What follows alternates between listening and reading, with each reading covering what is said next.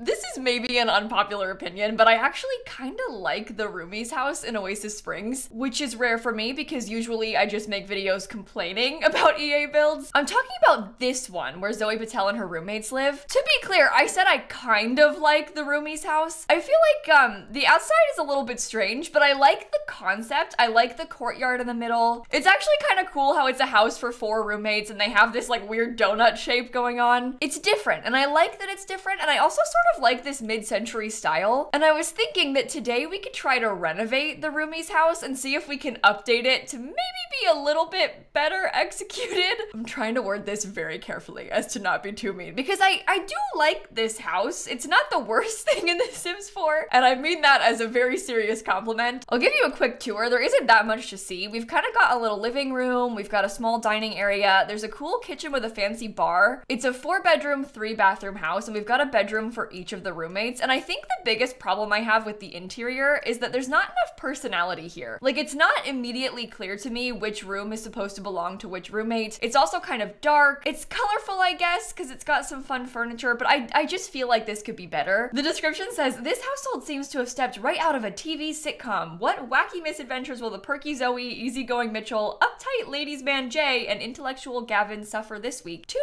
in and find out. And this household was actually inspired by New Girl, the TV show, which I have never seen, but I take people's word for. And the Sims in it are Zoe Patel, Mitchell Kalani, Jay Huntington III, and also Gavin Richards. So I'm gonna try to renovate this to be more appropriate for them. So the goal here is to give the house some more personality, fix the exterior, make it more fun, and also just hopefully in general make it less ugly. Before we get into the speed build, I want to tell you a little bit about our sponsor today, ThredUp. ThredUp is an online thrift store that I have been a massive fan of for ages. I'm not kidding when I say I literally only buy new clothes from ThredUp nowadays. I actually just bought a couple new things, including this dress. It's originally from Madewell, and I only paid $23 for it on ThredUp. And that's kind of the beauty of buying things secondhand, because you can get a massive discount. And not only is it more affordable, but it's also way better for the environment to buy used clothing. I really do try to be sustainable, and ThredUp makes it so easy because you can do it online from the comfort of your own home. They also just released a new feature where you can share your favorites on the website. So if you want, you can scroll through my list of favorites and kind of shop them. So aside from this dress, I did buy a couple new things this week. I got this kind of fun sweater that I thought would be kind of cute for YouTube videos. Nobody is surprised, but I actually got another sweater, and this one has some kind of cute detail on the sleeves, like little polka dots. I'm sensing a theme here. Everything I bought is either striped or polka dots. This little cardigan was only $12.99. Not quite stripes, but like close enough, and it's a really cute color. This is the first piece of orange clothing I've ever bought, but I thought it was kind of cute. It's just a little t-shirt. And in perhaps my greatest ThredUp purchase yet, I got some new jeans. These are Madewell jeans, so I am very pleased to be buying these secondhand and paying half price. I have found so many of my favorite clothing items on ThredUp, and they're offering you all an extra massive discount. If you use my link down below and code Kayla, you can get an additional 40% off your first purchase. If you liked anything I showed off today, when you click my link, you can see all my favorites and you can really easily shop similar items, but you can also just shop stuff that you want because they've got a ton of options. So thank you again to ThredUp for sponsoring today's video. I feel kind of like a fashion guru right now, so thank you again to ThredUp for sponsoring today's video. All right, let's just dive right into this because we have a lot of work to do. Obviously, starting with the exterior, because there's just something weird going on with the shape of this house. I love the donut vibes, but it just looks kind of strange. It's like weirdly asymmetrical, but in a bad way. I feel like if you're gonna do an asymmetrical house like this, it has to be more obviously asymmetrical. You can't just have it be one tile off, because then it just looks off. If you're gonna do that, you have to make it like very obviously, intentionally asymmetrical. So that's what I did here. I kind of added a little bit of space to the house, and I made it a bit bigger in the front on one side so that it seemed a little bit more, I don't know, it just looks better. It's less weird looking from the front. It's got a proper entrance. I was able to adjust some of the spacing so we can get more windows. And this way we're also gonna have more room to make the bedrooms bigger, because I do like this house, but the bedrooms are kind of strangely sized. Like, one of them is really tiny, which is okay. I mean, the sim probably deserves it. I don't really like the men in this house very much, but you know, it'd be nice to have a little bit more room. So I managed to get a bit more space in those bedrooms. I was also able to add a lot of things to this house that we didn't have when the game first came out. Something I've noticed in almost all of the base game houses, especially the ones in Oasis Springs, is that it almost seems like they built the house preparing for a pool. There's like a huge patio space that's exactly appropriately sized to have a pool. And I don't just mean the towny houses, even some of the empty houses have that. In Willow Creek, the Spencer Kim Lewis house has that. There's like a perfect space for a pool in the back patio. And I don't know how many of you were around when The Sims 4 first came out, but believe it or not, we did not have pools in the base game at the time. We didn't get pools added until much later in a base game update, which I guess in the grand scheme of things wasn't that much later. Like the pools have been out for a long time now. But on release day, The Sims 4 base game did not have pools. It actually did not have a lot of things. It did not have toddlers. It did not have ghosts. The list could go on and on and on. But pools were kind of a big one that the game was lacking when it first released, which I think a lot of people kind of have forgotten about. I remember, because I remember vividly when the game first released and like they were teasing it and stuff, being so mad that it wasn't gonna have those things. I was like, I'm never gonna play that.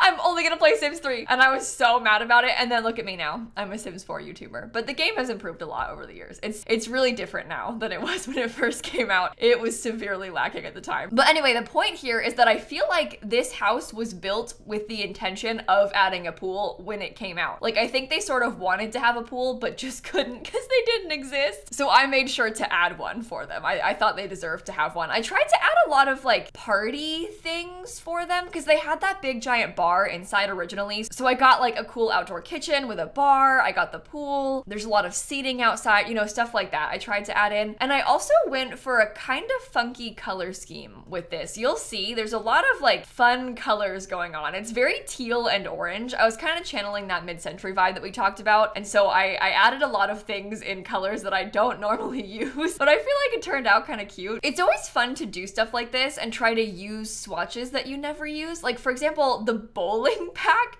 I never use the bowling pack for like anything ever, but I use the bowling pack a lot in this build for the rugs. I used the bowling pack's flooring in here a couple times in the kitchen and bathroom. So it was kind of exciting to get a chance to find places to use those things. If not now, when? Like when else are you gonna use the bowling pack? So anyway, all that to say, there's also a lot of packs in this build. I'm warning you right now, I used like the bowling pack everywhere. I used a lot of the newer packs everywhere. There's a lot of Get Famous also because it has that mid-century vibe to it as well. I've got two other little disclaimers that I should probably mention. Number one, there's actually less bathrooms in the renovated version of this house than there was originally. That's probably a little bit illogical of me, but the thing is, I couldn't fit them.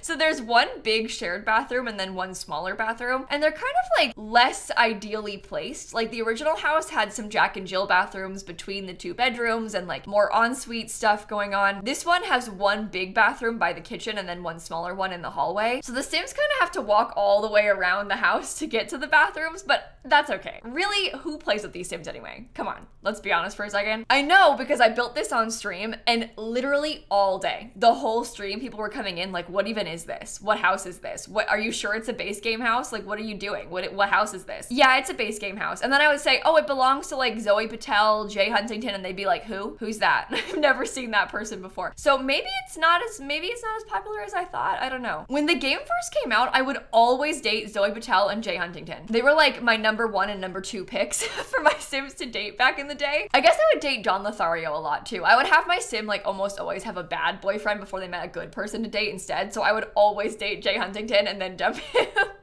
So I don't know, maybe I'm more familiar with this house than the average Simmer is these days. And I guess there's a lot more packs out now with more worlds, so maybe people know those townies better. And weirdly, there are 2 roommate houses in the base game. Both Willow Creek and Oasis Springs have some roomie houses. This one is called the Roomies, and the other one in Willow Creek is called the BFFs. And that one's got like Summer Holiday, Liberty Lee, Travis Scott, you know, those people. So in total, there's 7 random single roommate Sims in both the base game worlds. So I guess that kind of makes it a little bit confusing. I actually, speaking of these Sims, have a newfound deep hatred for Mitchell Kalani. Not for any reason. He didn't really do anything wrong for the most part, aside from the fact that he came into the house after I finished building it and he said, ooh, I'm uncomfortable because the decor is ugly. You know when they get that poorly decorated moodlet? Yeah, after I finished the build, Mitchell said it was poorly decorated. So I was really offended by that. After I spent all this time making this build, you think it's bad. So yeah, he's my new enemy. I gave him the worst room. I guess he did say that when the house wasn't exactly completely finished, but it was all finished except the bedrooms. So he had no business saying it was bad. That was me. Oh, and I almost forgot god.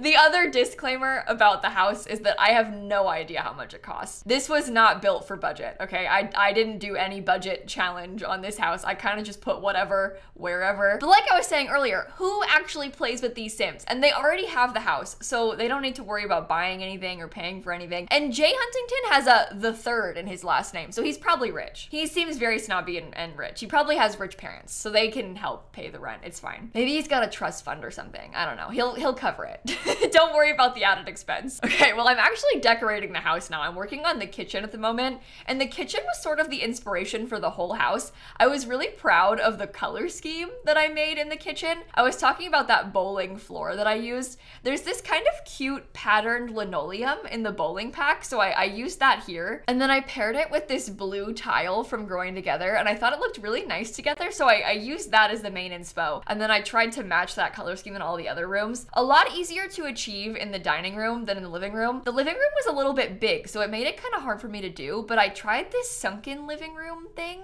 which I don't do very often anymore. Back when Snowy Escape first came out, that's when we got the update with platforms. And platforms are really cool. I love the concept of platforms. It's very fun to have like raised and sunken areas. It's great for decor and details. I use it mostly to have pretend foundations, I've noticed. I don't really do like the sunken living room stuff in my regular builds. I think it's mostly just because in real life, this would be extremely annoying. Like having a sunken living room in here would actually be a major downside to this house.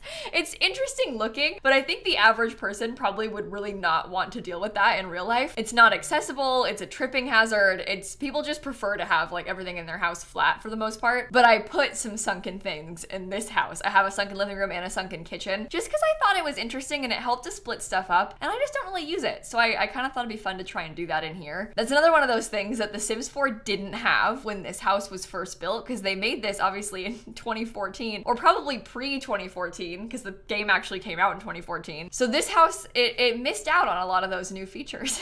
So I was giving him a chance to try it out. But yeah, the living room was definitely a struggle for me. I spent probably the most time trying to figure out what rug and what couch and how to lay it out and like what angle it should be on and how I can fit in the orange color scheme because the rug is so yellow. So it's just kind of hard for me to get this one started, but once it came together, it all sort of started working. These Sims have a giant TV as well.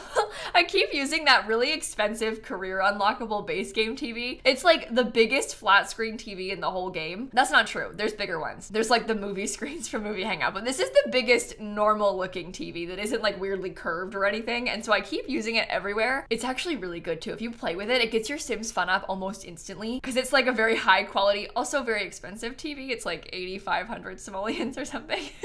But if you use it, it's really great for gameplay. I'm really bad with taking care of my Sims fun need because most of the time when I play The Sims, I'm like really grinding for skills or for like job stuff. And so I'm always trying to like progress with my Sims lives. And for that reason, their fun is always super low because I have them work hard all day at school or work and then just come home and work on skills and they're always suffering. So it's nice to have a nice TV like that because it helps to get their fun back up quickly. It's also nice to have a partner because when they can woohoo, that kind of fixes it really fast too. In fact, it fixes it even faster. But none of these Sims are dating anyone, at least as far as we know. I'd honestly kind of ship any of them together. It would be kind of fun if there was like a little storyline of some of them flirting, but I don't know anything about New Girl, so I wouldn't know like which of these people is meant to be which person in the New Girl cast. And I also wouldn't know like who in New Girl dates each other. I can only assume that someone from New Girl dates someone else. It's actually embarrassing talking about this. I have a lot of, or I should say I have very little knowledge of a lot of pop culture things. I haven't seen a lot of TV shows and movies.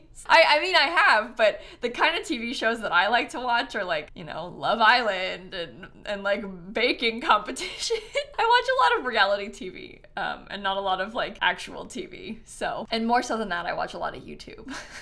I mostly exclusively watch YouTube, which I think makes sense. And honestly, a lot of you probably do too, right? I mean, you're watching this, so. Oh my goodness, we have a guest. Sunny, please let me just show them to you. Are you gonna look at the screen? Okay, well, this is my kitten. She's she's tangled in my headphone cord, sorry. She's come in here to say hello. I actually have a massive cat life update for you all. So as many of you probably know, I found some kittens in a sewer a couple months ago. I was taking care of them and their mom, and then they got to be about 15 weeks old, and we had the mom and one of the babies go to my parents' house, and then I kept 2 of the babies. So now I have 3 cats. Well, basically, the life update is that my cat, Snap, has been doing a lot better with the kittens. This has been a very long, slow introduction process between them. It's very normal. A lot of cats are very territorial. They don't like having other cats in their space, even if they're babies. The babies are also very curious, and Snap like doesn't want to be near them, which I get it. I mean, they're sewer cats. If I was her, I wouldn't want them in the house either. But we have had a massive breakthrough in the past couple of days. So before, there was a lot of like slow introductions. I mean slow, like scent swapping, like blanket swapping, stuff like that. And then you kind of work your way up to them seeing each other face to face. And now we've been hanging out face to face like pretty much all the time. The only thing is they still can't go into my bedroom because I want Snap to have a safe space where the kittens can't go. But the massive update and big progress is that Snap will sleep on the couch and the kittens will sleep on the couch while we're out there, and it's pretty much fine. She still gets upset if they approach her or like get too close to her, and sometimes if they look at her wrong, she gets upset too. But the kittens aren't scared of her. They're kind of just like, okay, what's your problem, grouchy? And she's more like, okay, stay a safe distance away. But there's a lot of tolerating happening, which is really good. Really, really good. We can sometimes go a whole day with like maybe only hissing once or twice, and it's just Snap that hisses. Like they don't hiss back at her. He's behind me, by the way. Oh my God, he started chasing his tail. Sorry, they weren't in here, and then they saw the door was open, and then they came in here. Now there's gonna be a lot of noise, so I apologize. I always like to use these speed builds as sort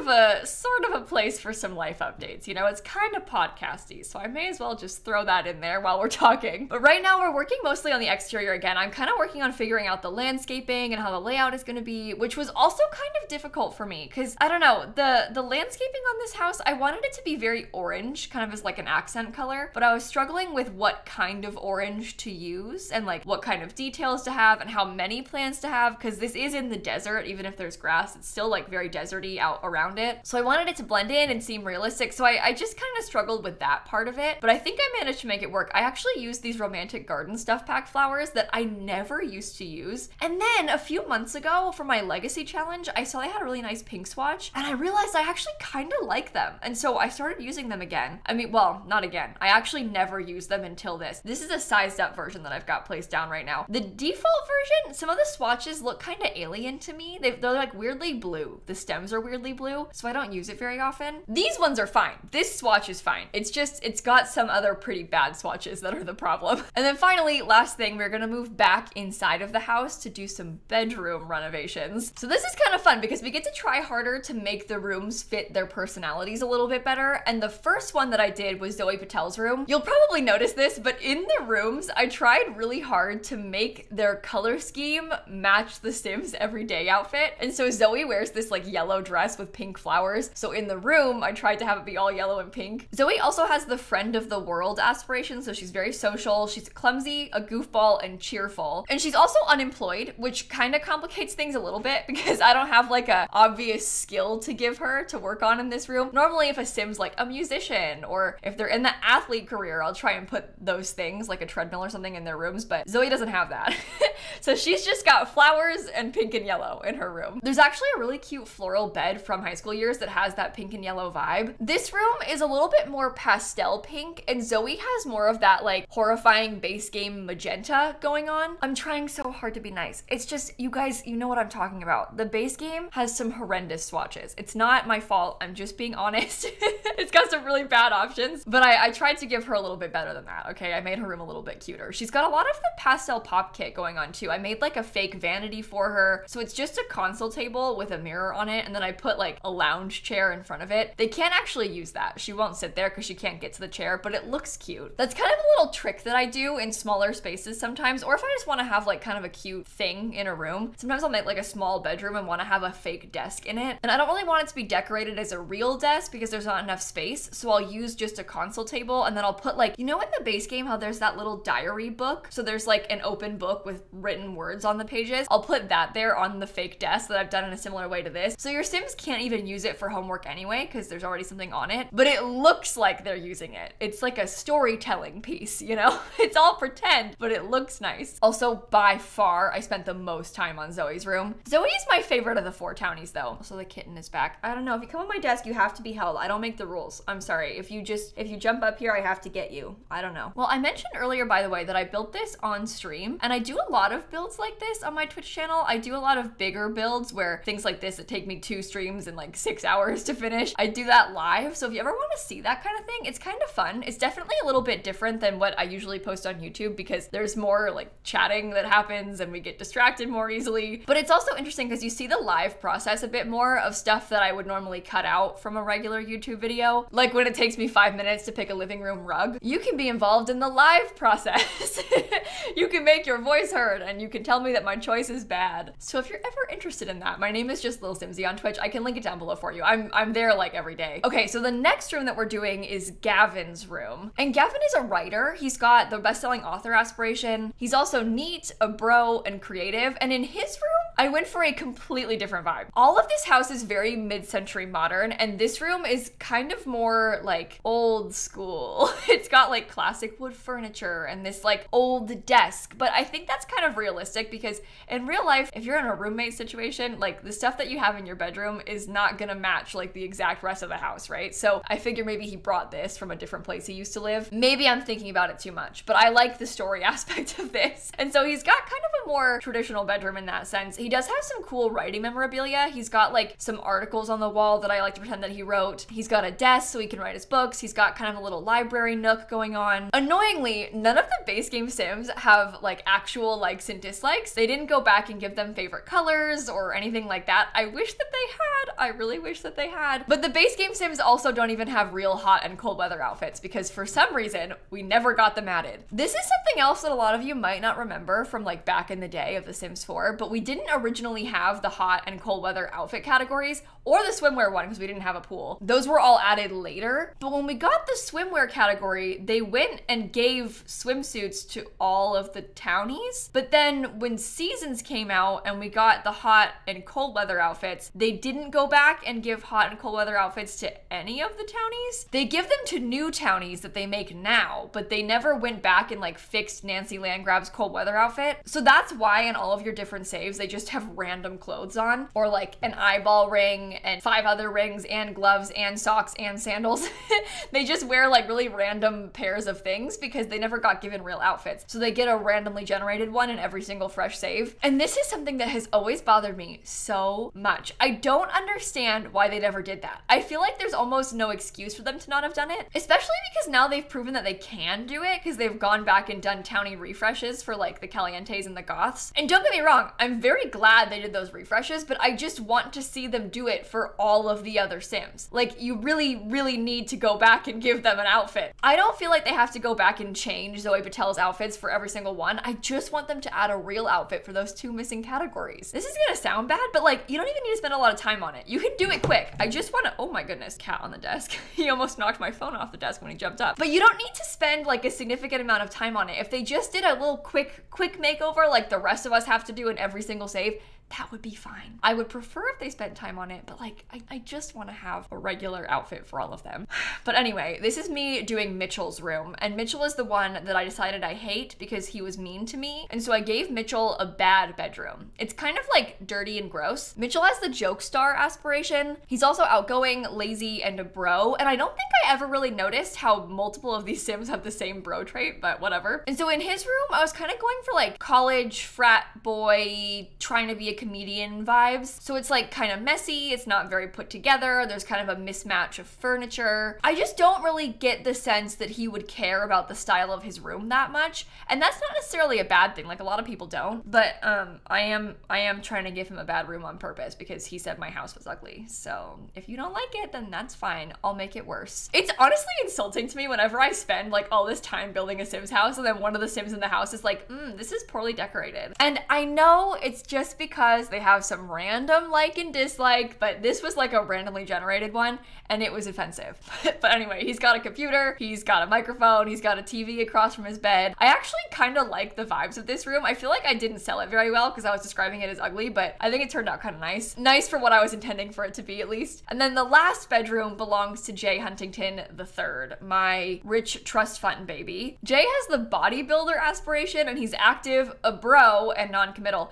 It actually is kind of annoying to me how they all have the same traits. I don't know. I get what they're trying to do and like the story they're trying to tell, like these three bros living in the house with Zoe, but I just prefer when Sims have a wider variety of traits because I think it's more interesting for gameplay. But anyway, in his room, because he's kind of sporty, I made his room a little bit more modern. It's got this like black and red color scheme, and then he's got like a fancy gaming PC because he's in the tech guru career. He's also got some athletic equipment and like some jerseys on the wall, and then that's pretty much it. I feel like his room is probably the nicest out of all of them, but he's also kind of the nicest dressed and most put together. He wears like a fancy button-up shirt with a sweater tied around his neck. I don't know. He kind of gives me the ick a little bit, but it's rude for me to judge, so I'll stop.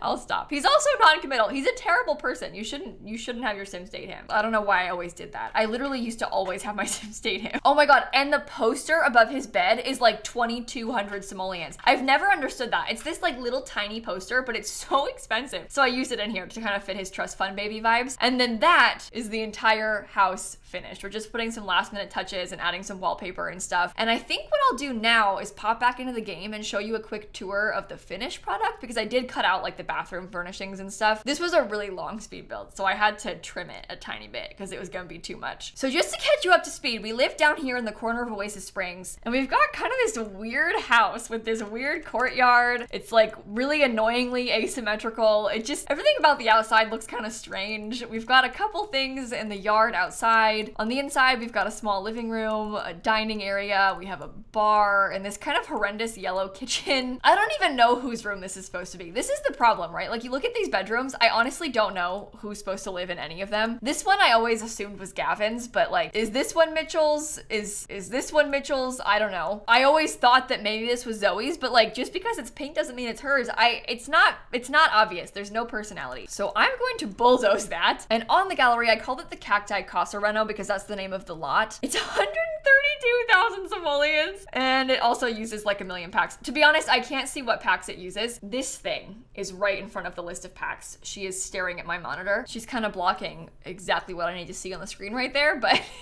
this is what the finished product looks like. I totally changed the roof line. I added some extra cover and stuff like this all around the side. Oh my god, she's trying to follow my mouse. Sunny, I have to see the screen so I can do a tour. Anyway, this is what the front of the house looks like. Super different from the front, but the main layout is very similar. It still has like the interior area. I just added some extra rooms and then kind of re-roofed it completely. I really like the orange front door with the orange flowers, but if you come over here, we have the patio, very similar to how it was before, but I added a pool, obviously. We also got a ping pong table. There's these kind of cute little grilled cheese chairs, which kind of matched, I thought. It sort of fit their vibes. In the pool, we have some floaties. There's like this pool decor. We also have some grilled cheese lounge chairs. I don't know if the color scheme matches that well because it's like a random blue, but it did have a little bit of orange, which matched the rest of the house. Outside, I put a grill and a bar, and I actually built this before the stuff pack came out, so I don't have a pizza oven, but honestly, this is a really good spot to put a pizza oven because these do count as outdoor grill things, by the way. They won't break in the rain. They originally had some little planter boxes, so I put some more out here for them. And then on the inside, when you first walk up, this bike matched the vibes perfectly, so I used that there. In the front door, there's kind of like a little front entrance here. We've got like an umbrella and some shoes. They do have a little table for their keys and like a music speaker. To the left, we've got the dining room, and I really liked the color scheme here. I love using the bowling stuff pack. I never use it, so I use it for the rugs and the chairs. And my favorite part is the kitchen. I love how it's kind of this galley style, and I think that the color scheme worked together perfectly. Like this flooring is really cool, and I never used that either. And it totally matches the wood on the counters. They also have a little bathroom in here. I guess it's kind of big, but we've got a big bathroom